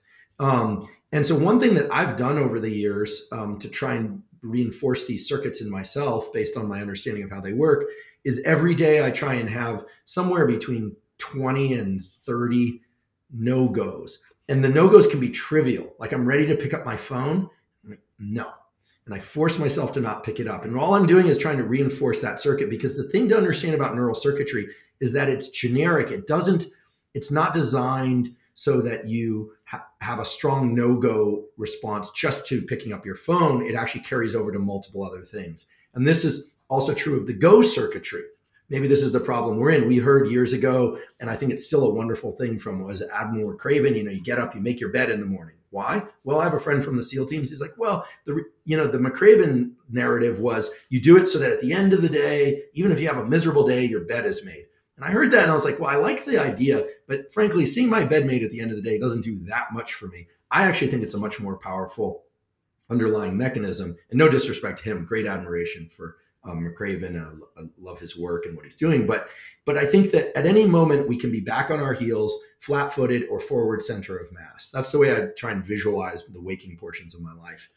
Sleep, of course, allows you to toggle between these states more easily. So get that sleep. But at any moment we're kind of like feeling defeated, we're flat-footed or forward center of mass. And forward center of mass takes energy, but it also has its own momentum. And so I think getting up and doing something without involving rumination or consideration or thought, just getting into action, sets your whole nervous system into a mode of go. And I think we drink caffeine. It's a go stimulus. Then we move towards the things that are important to us. We're emailing. We're always doing go, go, go, go, go. Even if you're scrolling on your phone, it's go. Scrolling Instagram or something, it's a go type function. We rarely rehearse our no-go functions. And no-go functions are simply about suppressing behavior. So if you have a meditative practice, there's a little bit of that where you think, oh, I don't want to do it, but I'm going to force myself to sit still, even though I want to get up. That's a no-go. But think about it. If you get better at meditating, you actually have less of an opportunity to get into this no-go mode, right? To trigger this circuitry. So what I try and do is introduce 20 or so no-goes throughout the day that I deliberately impose on myself as I'm about to get into reflexive action. And it could be delaying a bite of food for a couple of minutes. I realize it sounds almost like an eating disorder thing, but that's for people with eating disorders, probably want to stay away from that one. But there are all sorts of ways that we can do this. We find ways that we are short-circuiting this process. And so I think we need to keep these no-go circuits trained up. I think nowadays there's so much opportunity and so much reward for go that we don't train the no-go pathways. And I could give a number of different examples, but one that I think works well for me is oftentimes if I'm training in the gym, I'll have a set routine and then I'll start changing it. I'll notice that I'll have this impulse to, I'll give a dumb example, but just because I want to make it concrete, you know, you're doing one exercise and suddenly you'll go to alternate limb. It's like, why did I do that? I had a plan, right? I should stick to that plan. So the no-go there is to not default to something more spontaneous. It's to really enforce regimen. And I think what happens is we become adults, there isn't anyone supervising us, making us do these things quite as much. And the phone has allowed for so much context switching and so much opportunity for go, that pretty soon you've got hours of your day that are gone that were not structured. So I'm not talking about becoming neurotically attached to these no-goes. What I'm talking about is keeping the blade sharp on both sides, keeping the goes intact, getting up, making your bed, getting into action, doing things, but also forcing myself to not check the phone, to not check email, to stay in a groove of focus. And that's actually where there's the greatest opportunity. I'm a big believer in 90-minute focused work bouts. And of course, in that time, attention drifts and there's the temptation to get up, go use the bathroom, get up and get a cup of coffee, get up and do anything but what I'm doing. But I try and just really create tunnel vision, even if I'll just sit there and go, this is miserable, I can't focus on this, but not allow myself to go do something else unless there's a real urgent need. And this is actually the way I trained myself to study in college. It was a little bit masochistic, but I used to sit down, set a timer, and I wouldn't let myself get up for any reason whatsoever. I mean, a nuclear bomb could have gone off. Well, I suppose I'd be dead, but a fire alarm could have gone off and I was not going to get up whatsoever. And I learned how to sit and work for long periods of time. And I think I've lost some of that over the years. So I'm trying to build up the circuitry again. But it's the same thing that happened when you were in kindergarten and you were rocking back and forth and your teacher says, hey, sit still. You're like, okay. And it's kind of painful to do. There's this underlying oscillation and you want to move. But learning how to suppress that is really powerful.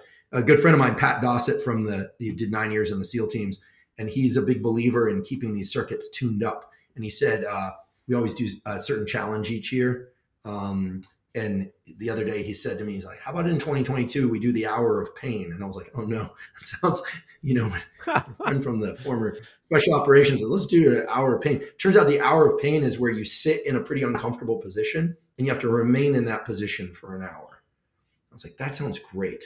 That sounds like a really great, low cost, miserable way to build up these no-go circuits. Because it's not dangerous, right? You're not going to harm yourself. Cold water you could do for a little bit longer, but eventually you're going to get hypothermic, right? Heat, you could burn yourself. Exercise, you could damage yourself, but 1 hour of pain. So I got to try this. So I think we're going to do it. That's awesome. Breathing and vision seem to not only affect our state of mind, but also our body. When we're stressed, for example, our field of vision narrows and we have blind spots, not only with what we can literally see, but also with what we can cognitively see. Can you maybe take us through the relationship that vision and breathing have on our internal state and any behavioral practices that we can use to feel better and see more? Yeah, so we'll start with vision.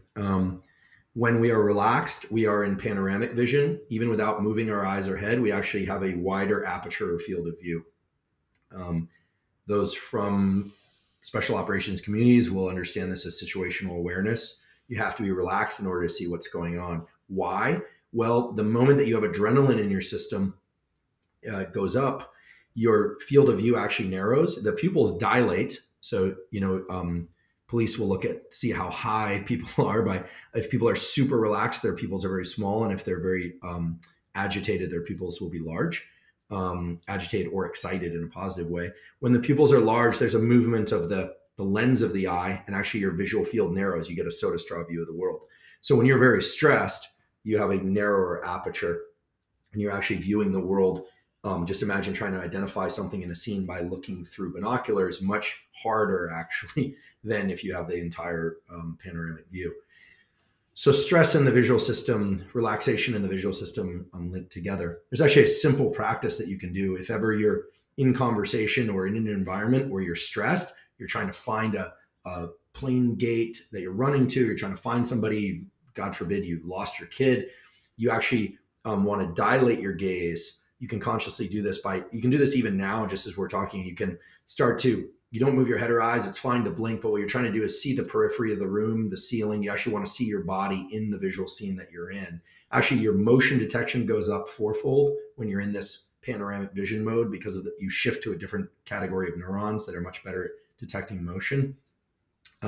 Whereas when you go into kind of watchmaker's mode, you are looking for things that are happening over a very small space. And in the visual system and in the brain, this is really the key thing, space and time are linked. So if you have a narrow field of view, you're actually measuring smaller time increments. You're micro-slicing your environment and you're micro-slicing it in space and time. Whereas when you have broad swath of vision, you actually have bigger time bins. And here's a good example of it. If you are, you need to get home and you're in line at the grocery store. Nowadays, some places you're even in a mask, which is kind of uncomfortable. And the person in front of you is returning something. It's going to seem like time is going by very, very slowly because you're micro slicing, you're getting higher frame rate. Okay. However, when you're relaxed, it doesn't bother you at all. You're actually batching time in bigger swaths. And so the visual system drives your time perception system. Okay. So if you're feeling stressed in conversation or public speaking or anything where you want to remain covert about that stress and you want to relax in a way that's covert, dilate your gaze. Just try and open up the aperture of your field of view. The other thing you can do is exhale, because in a very straightforward way, inhales speed up your heart rate and exhales slow it down. I'll just explain why that is. You've got this muscle called the diaphragm. The diaphragm is unique to mammals. It's really incredible, but it's incredible because it's a skeletal muscle. It can work voluntarily in the background, or you can take control of it. When you breathe in, your lungs expand, the diaphragm moves down. Okay, so when you breathe in, and what ends up happening under those conditions is that your heart actually, because you create a change in the amount of space in your thoracic cavity, you change the flow of blood through your heart, because as you inhale, diaphragm moves down, there's a little more space, heart gets a little bigger, and the brain sends a signal to the heart to speed the heart up. When you exhale, the diaphragm moves up. There's actually a contraction of the heart in the thoracic cavity. It gets a little smaller. The blood flows faster through that smaller volume, and the brain sends a signal to slow the heart down. Simple way to remember it is inhales, speed your heart up transiently, exhales, slow it down. So if you get stressed, exhaling is the key. Now, there's another way to de-stress, and this is the fastest way that I'm aware of to de-stress. My lab works extensively on this, but it's something that's actually been known since the 30s, and that's what are called physiological sighs, S-I-G-H, sighs. Physiological sighs are actually something that you do every 5 minutes or so in sleep or wakefulness. You're breathing, you're working, whether or not you're holding your breath or you're stressed, every 5 minutes or so, you do this. You reinflate your lungs, because the lungs aren't just two big bags of air. They actually have hundreds of millions of little sacs called alveoli. And remember, you bring in air, your trachea, it then creates a lot of volume by branching into the lungs. And you have all these millions of sacs that if you were to lay them out would be about as big as a tennis court, huge volume inside of you. And air, oxygen, can actually move from those little sacs directly into the bloodstream and deliver oxygen to your brain and body. When you exhale, you dump carbon dioxide. Now, the stimulus to breathe in is from neurons that sense carbon dioxide. When you aren't breathing enough, carbon dioxide levels go up, and then it forces you to take a breath. So here's the deal. As you get stressed, or if you underbreathe, or if you overbreathe, these little alveoli sacs collapse. So now you can't bring as much oxygen in and you can't offload as much carbon dioxide. And also they are moist. So because of surface tension, if you just take a big deep breath, let's say you're stressed, someone says, take a deep breath and you go, they don't open. They don't reopen because they're sticky. A double inhale with the second inhale being a really kind of sharp inhale will reinflate those little sacs. So it's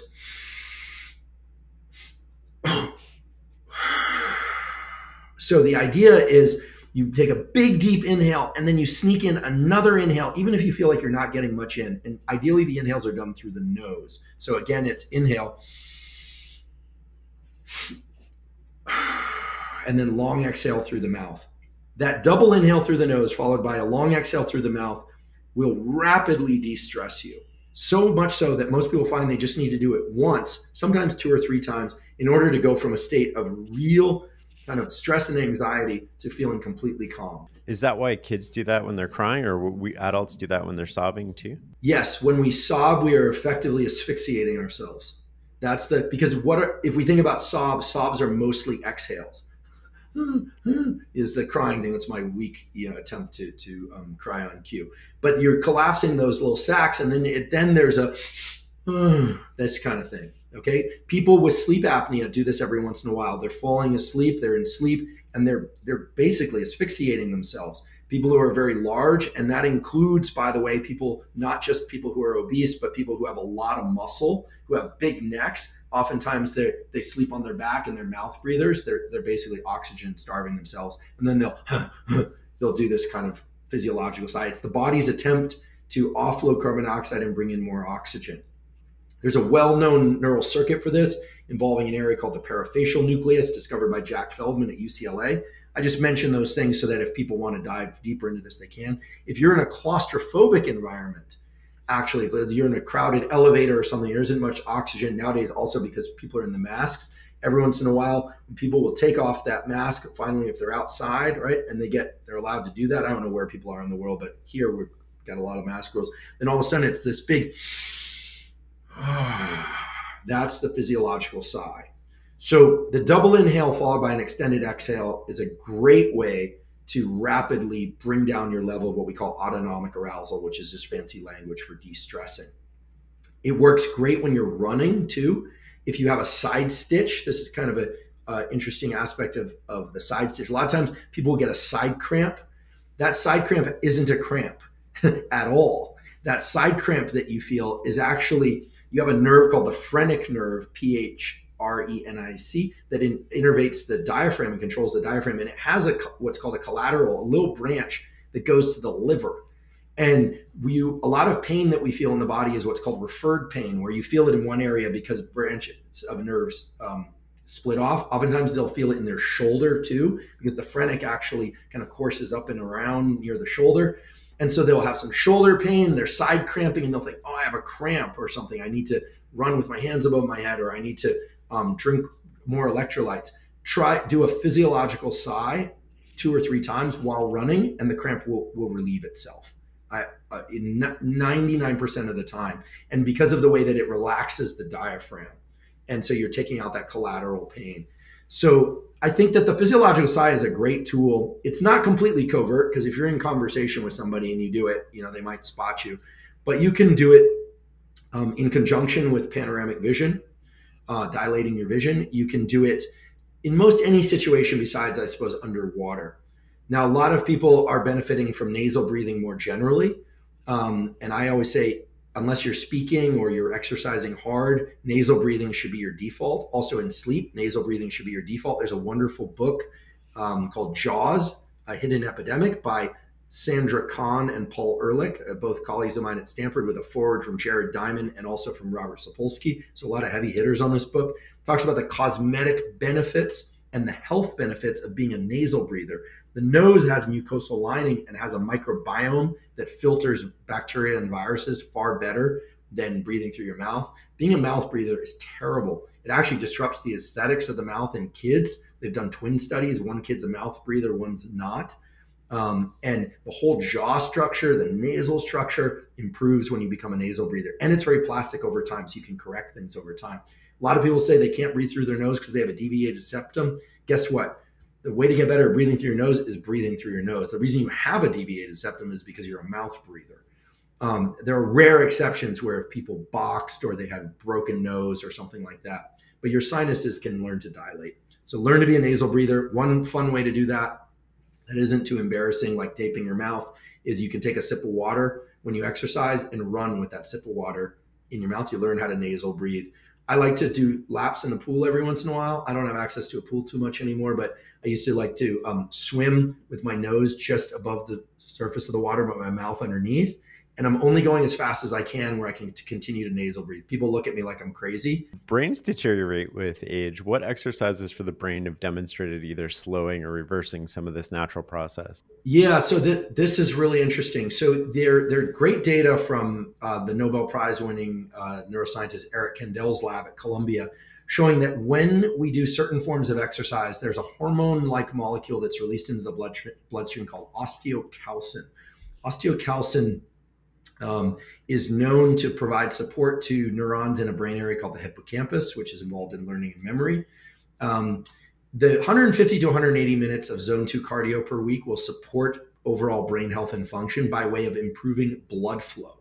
So a lot of cognitive dysfunction is over time and age-related dementia is just poor perfusion of the brain. This is why people who have general cardiovascular issues also generally have issues with thinking. Quite honestly, sleep apnea is also a major problem. Fix sleep apnea by taping your mouth shut and becoming a nose breather at night. That's the best way. People, again, the excess weight issue is not just fat weight, it also is muscle weight. So this is also why bodybuilders are always dropping dead. A lot of them are just asphyxiating themselves in sleep, which is terrible, but that's a niche population. But for most people, not sleeping on your back and not carrying too much weight in the neck and in the torso is going to be helpful. Now, in terms of brain function, a couple of things I just want to mention before I forget. One of the ways to improve cognitive function is to make sure that there's appropriate amounts of lymphatic clearance. The brain has its own lymphatic system. This lymphatic clearance happens during sleep. One way to enhance it is to have the feet slightly elevated, 10 to 15 degrees. I put a pillow under my ankles when I sleep at night. Usually in the middle of the night, I realize I kicked it away or something like that. But feet elevated naps of about 10 to 15 degrees are very useful. It increases the lymphatic clearance. There's beautiful data to support lymphatic clearance as an important process. Now, in terms of exercise during the day increases the rates of lymphatic clearance at night. So the reason I mention this is that these are indirect effects on lymphatic clearance and blood flow. Now, what about direct effects? The direct effects bring us to osteocalcin. And the direct effects of exercise on brain function and health actually come from stimulation of the skeleton and load-bearing exercise. And this is something that I think is underappreciated. When we do cardiovascular work, again, you support blood flow, lymphatic clearance, but osteocalcin is made by the bones.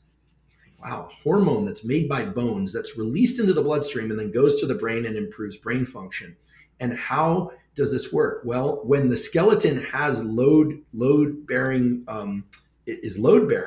then osteocalcin is released, and it makes perfect sense. Why would the brain continue to support its own function if the body isn't being used? Well, you could say, how does the brain know that the body is being used? The body knows that the brain, knows that the body is being used for load-bearing work because osteocalcin is that signal. Again, the brain and body have to communicate, and it's not like the body says, "Oh, I weight trained today," or "I did calisthenics today." No, it doesn't work that way. There's a hormone signal to communicate that to the brain. So this can be achieved a number of different ways. I actually think body weight exercises can be quite good. There are a couple of online sources that, I think the incredible work that Ido Portal is doing, IDO Portal, he's big on this movement. He calls it movement culture, but he's a phenom, but not just doing push-ups and burpees and not that sort of thing, which are very linear, but a lot of dynamic nonlinear movement. He talks about explosiveness, suppleness, but in basic form, people doing push-ups, sit-ups, pull-ups, dips, jump squats, basic load-bearing behaviors. It's actually well established that cognitive function in aging can be assessed indirectly by grip strength. Now, why would that be? You have lower motor neurons, which are neurons in your spinal cord that control contraction of the muscles by releasing neurotransmitter onto those muscles. But you have upper motor neurons, which control deliberate motor action. And grip strength is something that really involves those upper motor neurons. And you actually can do this as a test that if you're lifting weights, if you grip really strong, let's say you're even doing a unilateral movement, if you clench the opposite fist really, really hard, you'll find that you can move more weight for more repetitions because you're engaging the entire upper motor neuron to lower motor neuron system. So there's a chain of neural events there. So the idea is that people should be doing 3 to 4 days a week minimum. But when you say minimum, there isn't much more room for upper limit. But 3 to 4 days a week of some sort of load-bearing exercise. That could be weight training with machines or free weights. But it could also, again, be push-ups, pull-ups, dips, jump squats. The ability to jump and grip strength are highly correlated with cognitive function later in age. You think, why would that be? Again, it's these hormonal signals sent from the body to the brain. Now, will doing a bunch of load-bearing exercise make you smarter? Probably not. In fact, we probably both know examples of people that do a lot of exercise but aren't thought of as the swiftest folks cognitively. You obviously still have to learn stuff, and we talk about how to learn better. But when you do this 3 to 4 days a week of resistance exercise, you are providing a signal from the body to the brain to not just maintain, but to build your cognitive capacity. And I think that the overwhelming amount of evidence has been placed on cardiovascular exercise and improvements in the brain, even so much so that people have focused on, there's some mouse data or studies published on mice showing that cardiovascular exercise can increase the number of neurons in the hippocampus. Turns out that's true for mice, but not for humans. I wouldn't focus so much on adding new neurons to the brain. It's more about getting the ones that you have to already be more functional. And I think that one of the reasons why so much of the work was done on cardiovascular exercise is it's very easy to make mice run on a wheel. They love to run on a wheel. Harder to get them to lift weights. If you want mice to do load-bearing exercise, they actually do these kind of cruel experiments where they actually make a limb deficient so that I have to hobble around on another limb to overload that limb. Nowadays, the techniques have gotten better to do sorts of these studies on humans.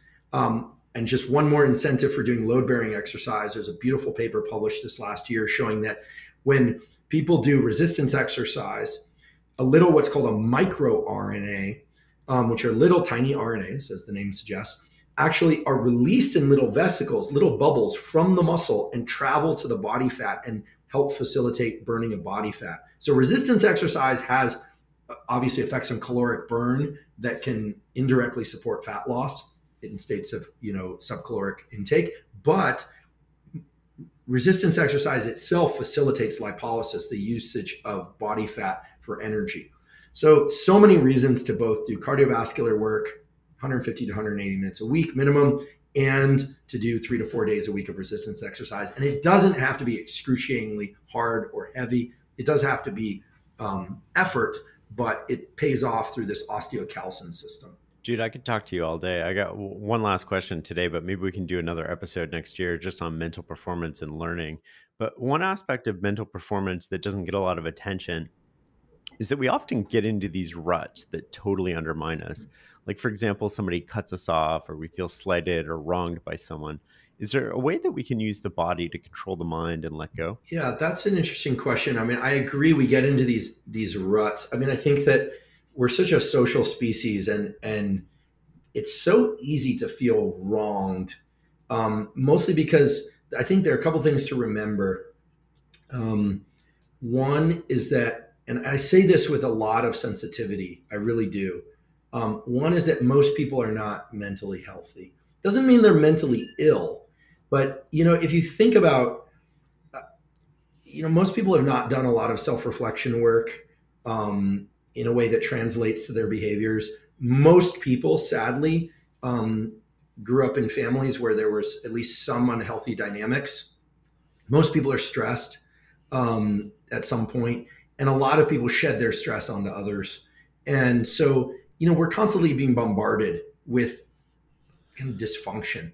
I'll take us out of this swamp in a minute. But a colleague of mine who's a psychiatrist years ago, when I started teaching, he gave me some great advice. He said, just remember, 1% of people have clinical schizophrenia, 4% are bipolar, 5 to 10% are clinically depressed, another 10% have anxiety. He listed off OCD, all these syndromes. I thought this is so, and he said, now when you get your feedback from your course, be sure to pay attention to the things that you need to do better. But please understand that as you move through life, you're dealing with people are struggling. And I thought, wow, yeah. I had no, it's true. So when you look at comments online and someone says something crazy, I mean, there's a very high probability that they're dealing with a mental disorder of some sort. So if you're somebody who is moving through life and feeling bombarded by a lot of kind of quote unquote crazy behavior, just remember that there's a lot of struggle out there. And if you're somebody who's really into self-optimization and you're doing a lot of work on yourself, maybe you're doing some therapy or journaling or work on traumas, and you're optimizing your hormones and sleep, you are in a very small category, unfortunately, of people that's really trying to be healthy for yourself and for others. So the first thing I say is that. The second thing is, after age 25, the brain doesn't change unless it's self-directed change. So don't expect anybody to change unless it's self-directed. Forget trying to get people to change. It does not work. It works with children. It does not work with adults unless it's self-directed plasticity. And there is tons of literature to support that statement. Now, as we, move forward in life, though, if we are healthy and functional, it's our job to step into leadership roles and to demonstrate healthy behavior. How do we do this? I think that one thing that we can do is raise our stress threshold. We talk about these days, there's a lot of quote unquote trigger warnings and about being triggered, and everybody's getting triggered. So one way to look at all this is that, that there is to eliminate the problems, the people triggering. The other is to reduce your trigger threshold. And I think that trying to reduce the amount of problems in the world by forcing or encouraging other people to change is just generally not that good. You offer tools. That's what I do. That's what you do. And you just hope that people will take them. But we can increase our stress threshold so that our trigger threshold is much higher. And the way to do that is a self-directed practice that my lab has been working on for a while now. And some people recognize this as Tumo type breathing or Wim Hof type breathing. The truth is, it doesn't actually have to be done with breathing. You could do this with ice baths. You do this with any resilience increasing behavior. What you need to do is get comfortable and stay in a no-go response under conditions where you have high levels of adrenaline in your system, uncomfortable levels of adrenaline. That can be done by getting into an ice bath. That could be done through what we call cyclic hyperventilation. And we're running a study on this now. Actually, the data are in. It's just not published yet. Cyclic hyperventilation means sitting or lying down we found that 5 minutes a day actually is very effective, even though it's very brief. And it looks a little silly when I do it, but I'll just do it. Cyclic hyperventilation is going to be a big active inhale through the nose and then a passive exhale through the mouth. So this, you just kind of let it fall out. But you repeat that 25 to 30 times. So I'm not going to do it 25 to 30 times. I'll do it 5 times just to demonstrate. So it's big active inhale. It's work. This is work. It's going to feel like work. It's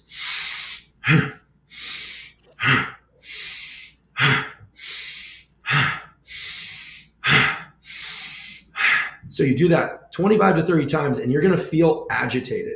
What's happening? You are generating adrenaline release into your system. I can already feel like a little bit of blood flow, heating up. You're generating adrenaline release. This is different than running up a hill. This is active stimulation of adrenaline into your brain and body. Then after 25 or 30 breaths, you exhale all your air through your mouth and you hold your breath and you try and be as calm as you can for about 15 to 60 seconds. Don't try and hold your breath too long. Just when you feel the stimulus to breathe, go back into it, 25 to 30 big active inhales, passive exhale, big active inhale, passive exhales. And you'll notice a tendency to want to shorten the inhales, but try and really do a full inhale, passive exhale. Then you exhale all your air again, sit there for about 15 to 60 seconds until you feel the impulse to breathe. Then you do a third round 25 to 30 of these big inhales, passive exhales. Then you exhale all your air, 15 to 16 seconds. And then you take a big gulp of air, lungs full, and you're going to sit as calmly as possible as you can with lungs full. And at that point, you'll thank me, because what's going to happen is you're going to feel a kind of mild euphoria. You're going to be very alert, extremely alert, because your system is filled with adrenaline, but you're going to feel very calm. There's also dopamine release at that point. And then when you feel the impulse to breathe, please don't pass out. Just exhale and start breathing normally. This done, we had people do this daily, but if you do it on a regular basis, maybe even just 3 times a week, what you'll notice is really incredible. You actually, when things happen in your world, people will say something, or you won't feel that sharp spike of adrenaline. You've raised your stress threshold. So we hear a lot about grit, resilience, and mental toughness, but those are just psychological terms. What we're talking about here is the how to build grit, resilience, and mental toughness. And so this is very similar to the kind of cold water torture that they do for, SEAL team screening. It involves some goes, because you have to do these breathing things, as we talked about earlier, go type behaviors. There's also a lot of no-go. The no-go is sitting calmly while your system is filled with adrenaline. And there's another perk of all this that's very relevant right now, which is that there's a beautiful study published in the Proceedings of the National Academy of Sciences that shows that when people do this kind of breathing, prior to an injection of E. coli, something I don't recommend people do, they are actually able to remain symptom-free in the face of that very serious infectious injection. Why? Well, this breathing, and adrenaline in particular, activates the immune system in a way that allows you to counter infection. So the other day I got off a plane. I've been traveling a lot. Now planes are starting to get more crowded. There was a lot of coughing and sneezing on the plane. I was like, oh God, like this is the last thing I want. I mean, I feel pretty safe in general about all the other stuff going on, but colds and flus, we haven't been exposed much. So we're all a lot more vulnerable. I hate being sick. So I got off the plane, got outside, took my mask off, and I immediately did this round of breathing in order to get that stimulus. And fortunately, I'm not sick. But it's a great tool for activating the immune system, great tool for building up that stress threshold. You could do it by getting into ice baths or cold water, but I really like this practice. And again, it's a little early to report the specifics, but we had people do this just 5 minutes a day. And we see some really impressive effects on mood, on countering anxiety, on improvements in sleep. And it makes you a tougher person, basically. Don't do it near water or in water, because you could pass out and drown. But aside from that, don't do it while driving. The obvious stuff, right? Be rational. But it's a great practice. It takes a little bit of effort to get into, but I guarantee that if you do it 3 or more times a week, you're going to notice a big improvement in your ability to not get triggered. Someone's going to say anything, it won't feel triggering because there's no adrenaline response to it. You've raised your stress threshold. Let's end with, what is success for you?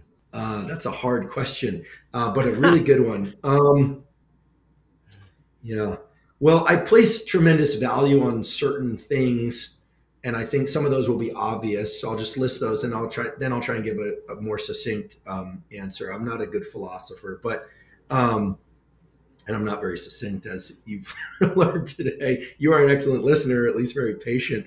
So I apologize for doing monologues. I just try and hit as many details as I can so that people are not left wondering. That's really the reason.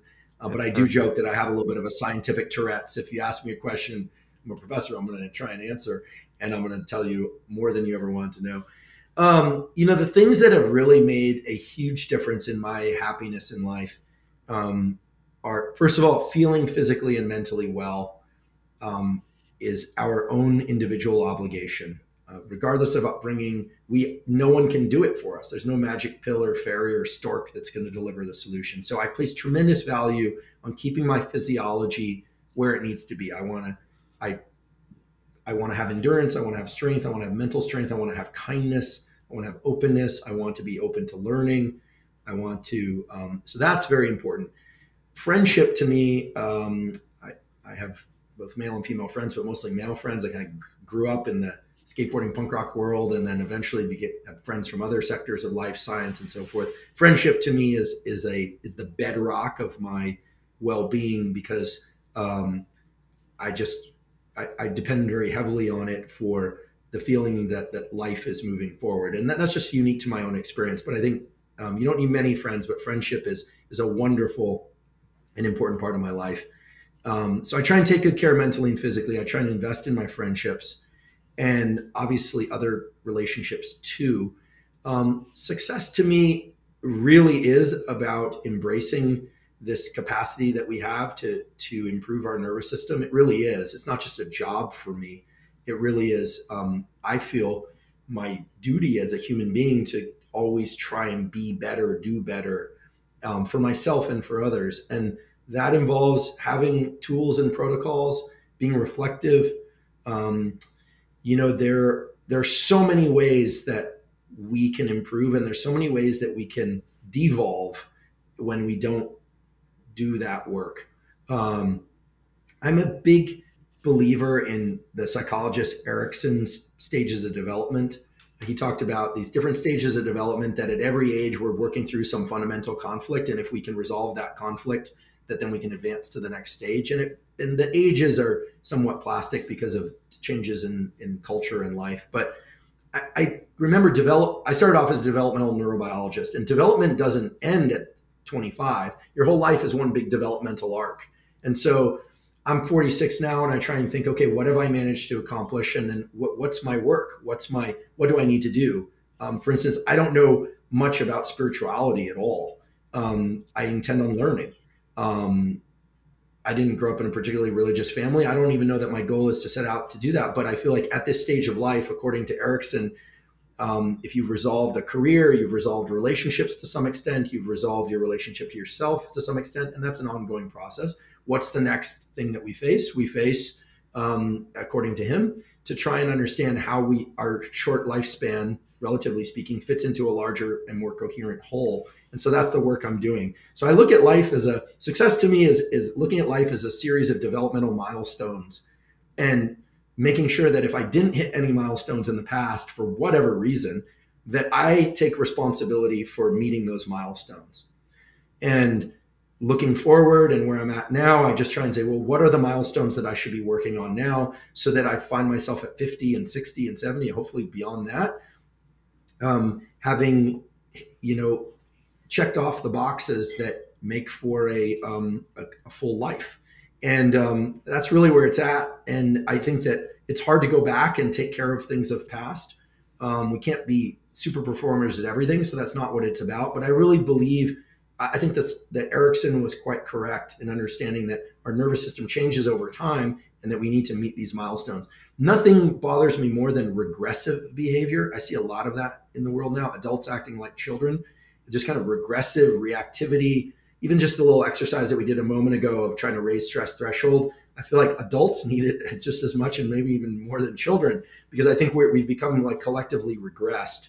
And that includes me. I'm no better than anyone else. I just try and put the work in to try and resolve these milestones. So that's where I'm at lately in terms of what I see as successful.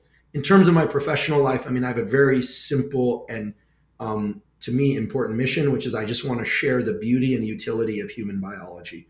That's my goal. That's why I have a podcast. That's why I go on podcasts. That's why I have social media. I just want people to understand what is to know about and what we understand about the body and brain in ways that can help improve their lives and the ways that they interact with others. And so that's my singular mission. And I'll continue as long as that feels like the right one. Andrew, thank you so much for taking the time today. This was an amazing conversation, so informative and so deep. I love it.